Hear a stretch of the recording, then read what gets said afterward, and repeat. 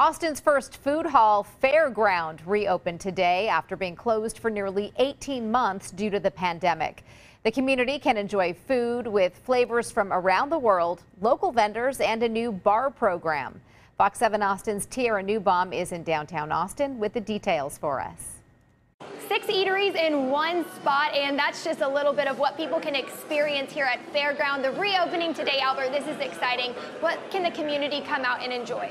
So we've got a lot to offer at Fareground. We have a total of 6 eateries, 4 are new, 2 have been here with us for a while. We also have 2 bars and a nice boutique retail function as well. I'm standing in front of Taco Pegaso, which is very authentic street Mexican food. We have Little Woo, which is going to be Asian noodles and dumplings. Along with that, Austin Rotisserie, which is fresh comfort food with a Parisian flair. We have Henbit, which is farm to fast, the freshest ingredients on your plate very quickly. And then we have Market, which is a grab-and-go concept, but we've elevated that as well. You mentioned the drink portion, a new beverage program here. What is that all about? So we've done a lot of things. We've brought a lot of new influences. We've embraced craft cocktails on tap, as well as really diving into the world of tequilas and mezcals. There's something for everyone. And you guys also have a new marketplace. This is really just a great place for people to come spend some time here at Fareground. You know, what's the vibe like? So it is. You can do a lot more than just eat. You can eat, you can shop, you can socialize. It's casual, but it's elevated. You feel great while you're here, but you still don't feel like you have to get too gussied up to come on down. It's welcoming.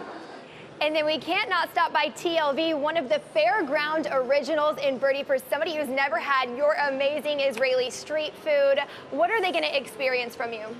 Well, here at TLV, they're going to experience our famous hummus plates, like this one, the classic hummus with tahini, warm chickpeas, and tatbila, which is a spicy chili sauce. We got our mushroom shawarma, which is one of the vegan favorites. It almost tastes like meat, but it's just mushrooms with a lot of seasoning and hummus. And of course, our very famous kofta plate made out of ground lamb and beef. We have a very large variety of salatim, which we expanded, and we're going to be serving on a daily basis out of our beautiful new salatim display. And we do have a new market section with spices and sauces that we make in-house and we offer to the public now. Some of my favorite food in the city is right here. What does it mean to you to be reopening today at Fareground? Oh man, it means so much. After such a long hiatus due to the pandemic and all that, it's really, it means a lot for us to reopen today, especially since it's also the first day of the Jewish New Year's, Rosh Hashanah, which symbolizes new beginnings, new energy, new vibes, new positivity, and it's just very symbolic for me this time to be able to reopen on that specific day. And it's open 11 a.m. to 9 p.m. every single day. Birdie, thank you so much for your time today. We're so excited about this. Reporting in downtown, Tierra Neubaum, Fox 7 Austin News.